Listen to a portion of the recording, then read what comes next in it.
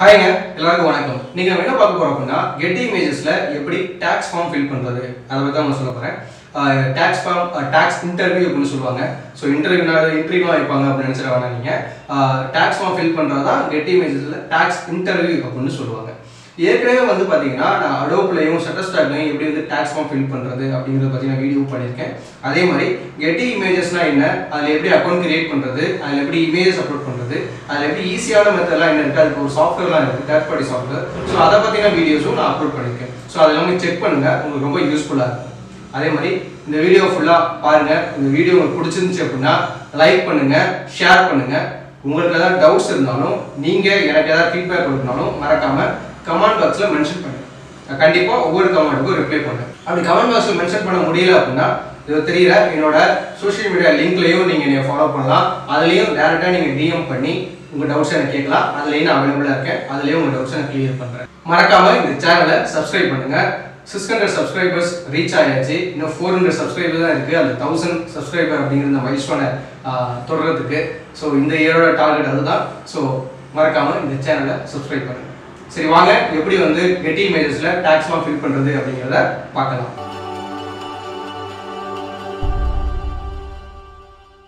First நீங்க வந்து Getty Images login பண்ணோன்னே இதுதான் ஹோம் பேஜ். ஸோ இந்த ஹோம் பேஜில் பார்த்தீங்க அப்படின்னா அப்டேட் டேக்ஸ் இன்ஃபர்மேஷன் அப்படின்னு சொல்லிட்டு ஆப்ஷன் இருக்குது பார்த்தீங்களா. ஸோ இதை தான் நீங்கள் ஃபஸ்ட்டு கிளிக் பண்ணணும். ஸோ நான் ஏற்கனவே வந்து பார்த்தீங்கன்னா இந்த உள்ள ஹோம் பேஜில் வந்து என்னென்ன ஆப்ஷன்ஸ் இருக்குது அதெல்லாம் எதுக்கு அப்படின்னு சொல்லிட்டு ஏற்கனவே நான் டீட்டெயில்டாக வீடியோ பண்ணியிருக்கேன். அதாவது Getty Images-ல எப்படி அக்கௌண்ட் கிரியேட் பண்ணுறது அப்படிங்கிற ஒரு வீடியோ அப்லோட் பண்ணியிருப்பேன். ஸோ அதில் வந்து நான் எல்லாமே சொல்லியிருக்கேன். ஸோ இதில் நம்ம வந்து டேக்ஸ் இன்ஃபர்மேஷன் பற்றி தான் பார்க்க போகிறோம். டேக்ஸ் ஃபார்ம் எப்படி ஃபில் பண்ணுறதுன்னு பார்க்குறதுனால நான் அதை பற்றி மட்டுமே உங்களுக்கு நான் சொல்கிறேன் உங்களுக்கு, ஓகேங்களா. ஸோ இதில் வந்து பார்த்தீங்கன்னா அப்டேட் டேக்ஸ் இன்ஃபர்மேஷன் அப்படிங்கிறது பார்த்தீங்களா. ஸோ இதை நீங்கள் கிளிக் பண்ணுங்க. ஸோ இதை நீங்கள் கிளிக் பண்ணதுக்கப்புறம் பார்த்தீங்கன்னா இதோட பேஜ் ஓப்பன் ஆகும். ஸோ இது ஒரு நிமிஷம் இருங்க, ரீடைரக்ட் ஆகிட்டுருக்கு. ஸோ இது பார்த்தீங்கன்னா இதுதான் பேஜ், ஓகேங்களா. ஸோ இதில் வந்து பார்த்தீங்கன்னா பிகின் டேக்ஸ் இன்டர்வியூ அப்படின்னு சொல்லிட்டு ஒரு ஆப்ஷன் இருக்குது பார்த்தீங்களா. ஸோ இதை நீங்கள் கிளிக் பண்ணணும், ஓகேங்களா. ஸோ இதை நீங்கள் கிளிக் பண்ணுங்கள். இதை கிளிக் பண்ணதுக்கப்புறம் பார்த்தீங்க அப்படின்னா உங்களுக்கு அந்த பேஜ் ஓப்பன் ஆகுது. ஸோ இதில் என்ன சொல்லியிருக்காங்க அப்படின்னு பார்த்தீங்கன்னா டேக்ஸ் ஃபார்ம் எதுக்கு அப்டேட் பண்ணுறீங்க, அது நீங்கள் எப்படி அப்டேட் பண்ணணும். ஸோ அந்த மாதிரி ஜஸ்ட் உங்களுக்கு ஒரு டிப்ஸ் மாதிரி கொடுத்துருப்பாங்க. ஸோ என்ன பண்ணுங்கள், இதெல்லாம் படிச்சு நீங்கள் கண்டினியூ கொடுத்துருங்க. ஸோ கண்டினியூ கொடுத்தீங்கன்னா இதுதான் ஃபஸ்ட்டு பேஜ். ஸோ டேக்ஸ் ஃபார்மில் இதுதான் ஃபஸ்ட்டு பேஜ். இதில் வந்து பார்த்தீங்கன்னா இதில் ஃபஸ்ட் எடுத்து என்ன கேட்குறாங்க, நீங்கள் யார் அப்படின்னு கேட்குறாங்க. அதாவது நீங்கள் ஒரு இண்டிவிஜுவலா இல்லை நீங்கள் வந்து பிஸ்னஸ் ஏதாவது பண்ணியிருக்கீங்களா, இல்லை வந்து ஏதாவது பார்ட்னர்ஷிப்பு இல்லை இன்னொருத்தவங்களோட சேர்ந்துக்கிட்டு நீங்கள் வந்து ஒரு தேர்ட் பார்ட்டி மாதிரி வச்சு நீங்கள் பண்ணுறீங்களா அப்படிங்கிற மாதிரி கேட்குறாங்க. ஸோ நம்ம வந்து பார்த்தீங்கன்னா இண்டிவிஜுவல். ஸோ அதனால் என்ன பண்ணுங்கள், நீங்கள் இண்டிவிஜுவல் கிளிக் பண்ணிக்கோங்க. இண்டிவிஜுவல் கிளிக் பண்ணோடனே பார்த்தீங்கன்னா இங்கே என்ன சொல்கிறாங்க அப்படின்னா ஃபஸ்ட்டு இந்த ரெட் கலரில் இருக்கிறது என்ன பார்த்தீங்க அப்படின்னா உங்களோட நீங்கள் கொடுக்குற இன்ஃபர்மேஷனை வந்து நாங்கள் எங்கள் ரெக்கார்டில் சேவ் பண்ணி வச்சுக்கலாம்.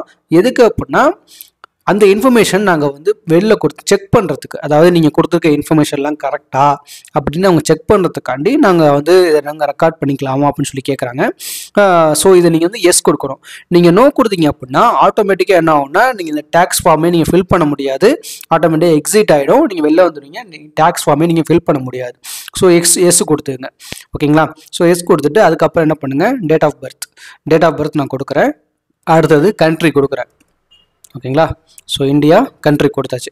கொடுத்துட்டு கண்டினியூ கொடுங்க. கண்டினியூ கொடுத்தோன்னே பார்த்தீங்கன்னா அடுத்தது அட்ரஸ் கேட்குறாங்க, ஓகேங்களா. ஸோ இந்த அட்ரஸ் வந்து பார்த்தீங்கன்னா நீங்கள் ஏற்கனவே வந்து பார்த்தீங்கன்னா நான் வந்து டேக்ஸ் ஃபார்ம் ஃபில் பண்ணி வச்சிருந்து அது எக்ஸ்பைரி ஆகிடுச்சு, ஓகேங்களா. ஒரு 3 இயர்ஸ்க்கு ஒரு வாட்டி வந்து எக்ஸ்பைரி ஆகிடும். நான் ஏற்கனவே வந்து 2 இயர்ஸ்க்கு முன்னாடியே நான் பண்ணியிருந்தேன். ஸோ அதனால் வந்து பார்த்தீங்க அப்படின்னா அந்த அதில் டேக்ஸ் ஃபார்மில் இருந்த அட்ரஸ் இது ஆட்டோமேட்டிக்காக ஃபுல் பண்ணி கொண்டு வந்துடுச்சு. இப்போ வந்து பார்த்தீங்கன்னா இதில் ஒரு விஷயம் நீங்கள் கவனிக்கணும் அப்படின்னா நீங்கள் அட்ரஸ் வந்து பார்த்தீங்கன்னா இப்போ நிறைய இந்த மாதிரி நம்மளோட இந்தியன் அட்ரஸ் வந்து பார்த்தீங்கன்னா மேக்ஸிமம் வந்து இந்த மாதிரி ஸ்லாஷ் இருக்கும், ஐஃபோன் இருக்கும், அந்த மாதிரி இருக்கும். அந்த மாதிரி நம்ம என்ன பண்ணுவோம், ப்ராக்கெட் யூஸ் பண்ணுவோம், டிஸ்ட்ரிக் அந்த மாதிரி பண்ணுறதுக்கு ப்ராக்கெட் யூஸ் பண்ணுவோம், கமாலாம் யூஸ் பண்ணுவோம் இல்லையா. ஸோ அந்த மாதிரி ஸ்பெஷல் கேரக்டரை யூஸ் பண்ணும்போது எரர் வரும்.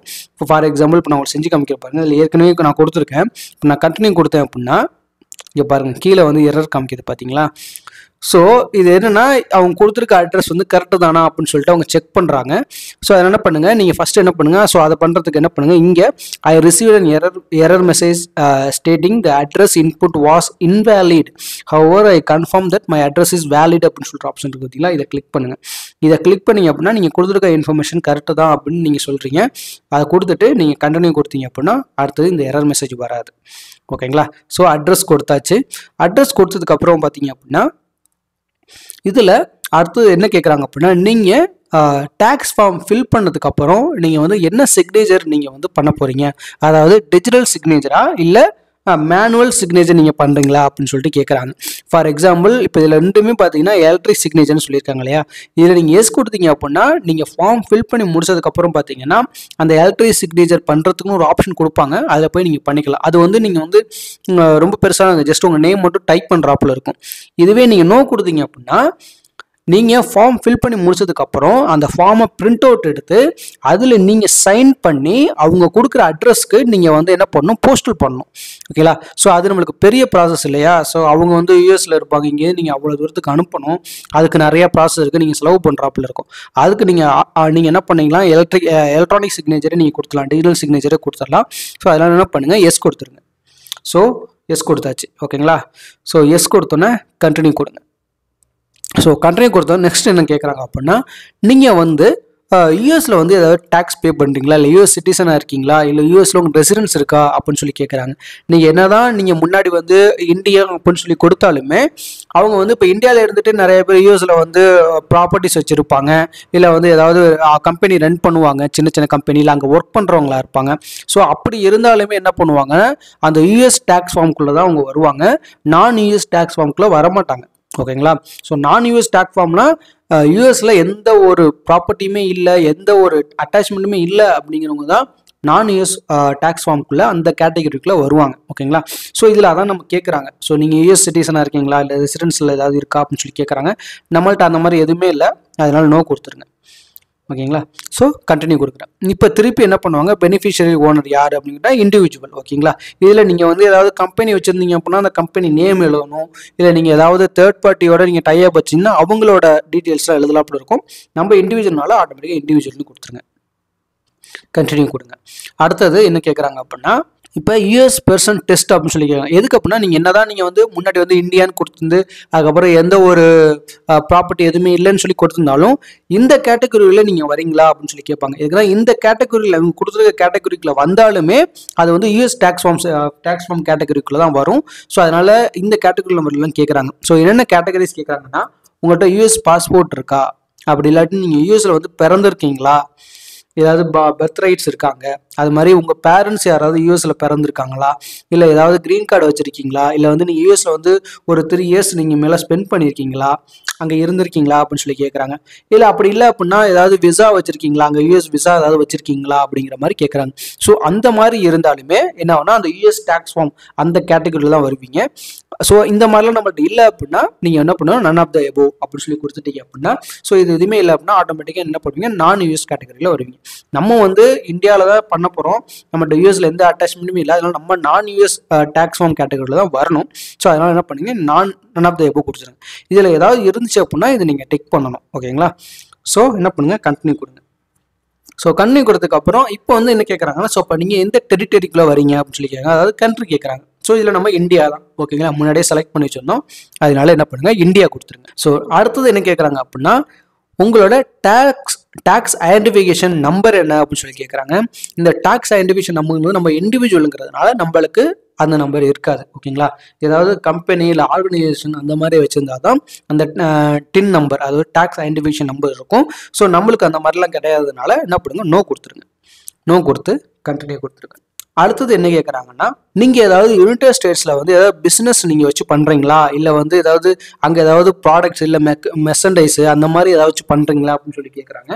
ஸோ நம்ம அந்த மாதிரிலாம் எதுவும் பண்ணலை, நீங்கள் என்ன பண்ணலாம், நோ கொடுத்துடலாம். அடுத்தது கண்டினியூ கொடுத்ததுக்கப்புறம் பார்த்தீங்கன்னா ஃபார்ம் வந்து கிரியேட் ஆகிடுச்சு.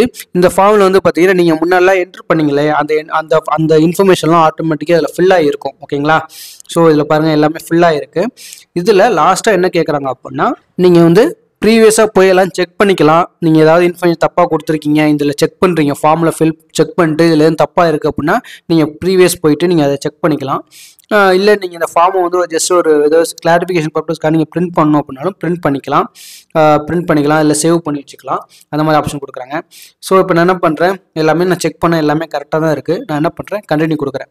இந்த கண்டினியூ கொடுக்கறதுக்கு முன்னாடி என்ன பண்ணுங்கள், எப்போவுமே இந்த ஃபர்ஸ்ட் இதில் இருக்குது பார்த்தீங்கன்னா name of the individual who is the beneficiary owner, இதில் என்ன நேம் வந்திருக்கோ அந்த நேமை நோட் பண்ணி வச்சுக்கோங்க. ஏன்னு நான் சொல்கிறேன், ஓகேங்களா? ஸோ இப்போ இதில் நான் கண்டினியூ கொடுக்குறேன்.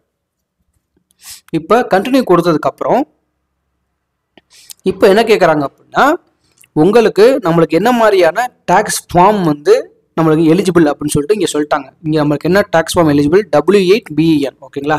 ஸோ இதுதான் வந்து நம்ம ஏற்கனவே வந்து Shutterstock-லையும் சரி அடோப்லையும் சரி நான் ஏற்கனவே வந்து டேக்ஸ் ஃபார்ம் எப்படி ஃபில் பண்ணுறது Shutterstock-லையும் அடோப்லையும் அப்படின்னு சொல்லிட்டு ஒரு வீடியோ நான் அப்லோட் பண்ணியிருக்கேன். ஸோ அதுலேயும் நான் வந்து இந்த ஃபார்ம் கேட்டகரி தான் சொல்லியிருப்பேன், W8BEN. ஸோ இதுதான் வந்து நான் யூஎஸ் சிட்டிசனுக்கு உள்ள டேக்ஸ் ஃபார்ம், ஓகே. ஸோ அதனால அந்த ஃபார்ம் தான் இதுலேயுமே வரும். இது ஆட்டோமேட்டிக்காக அவங்களே நம்ம முன்னாடி கொடுத்த இன்ஃபர்மேஷனை வச்சு அவங்களே என்ன பண்ணிட்டாங்க, இந்த டேக்ஸ் ஃபார்மை நம்மளுக்கு எடுத்து வந்துட்டாங்க, ஓகேங்களா? ஸோ இதில் என்ன கேட்குறாங்க அப்படின்னா, நீங்கள் கொடுத்துருக்க இன்ஃபர்மேஷன் எல்லாமே கரெக்டாக இதெல்லாம் நீங்கள் சொல்லுங்கள் அப்படின்னு சொல்லி கேட்குறாங்க. அதாவது இதில் ஃபஸ்ட்டு என்ன பண்ணால், I am the individual that is beneficiary owner அப்படின்னு நான் இண்டிவிஜுவலாக முன்னாடியே கொடுத்தோம் இல்லையா? ஸோ அதை கிளிக் பண்ணிங்க. ஆமாம், நீங்கள் இண்டிவிஜுவல் தான். அதே மாதிரி அந்த லைன் ஒன்ல சொன்ன நேம் வந்து நாட் அ யூஎஸ் பர்சன் அப்படின்னு கேட்குறாங்க. ஆமாம், ஸோ நம்ம யூஎஸ் பர்சன் கிடையாது, அவ்வளோதான். நீ என்ன பிஸ்னஸ் யூஎஸ்ல எதுவும் பிஸ்னஸ் கிடையாது அந்த மாதிரி கேட்குறாங்க. ஸோ அதுவும் நீங்கள் டிக் கொடுத்துருங்க. அடுத்தது வந்து எங்களுக்கு வந்து அந்த யூஎஸ்ல வந்து ரெசிடென்ஸ் எதுவுமே கிடையாது அப்படின்னு சொல்லி கேட்குறாங்க. ஆமாம், அதுவும் நம்மளுக்கு எதுவுமே கிடையாது. ஸோ அதெல்லாம் கொடுத்துருங்க. அது மாதிரி நம்மகிட்ட வேறு எந்த எக்ஸ்சேஞ்சு எதுவுமே கிடையாது, நம்மகிட்ட ஃபாரின் பர்சன்ஸ் எதுவுமே நம்ம டைப் கிடையாது. அதனால நீங்கள் என்ன பண்ணுங்கள், நோ டிக் கொடுத்துருங்க. நான் அதுக்கப்புறம் வந்து எல்லாமே நான் கொடுத்துக்க இன்ஃபர்மேஷன் எல்லாமே கரெக்டு அப்படின்னு சொல்லிட்டு அது கேட்குறாங்க. அக்ரி கொடுத்து டிக் பண்ணிவிடுங்க. டிக் பண்ணிட்டு இங்கே நேம் ஆஃப் த பெனிஃபிஷியல் ஓனர்னு இருக்குது பார்த்தீங்களா? ஸோ இதில் நீங்கள் என்ன பண்ணணும் அப்படின்னா, நான் ஏற்கனவே சொன்னேன் பார்த்தீங்கன்னா, அந்த ஃபார்மில் என்ன நேம் இருக்கோ அதை நோட் பண்ணி வச்சுன்னு சொல்லிட்டு, ஸோ அந்த நேமை கரெக்டாக இதில் கொடுங்க, ஓகேங்களா?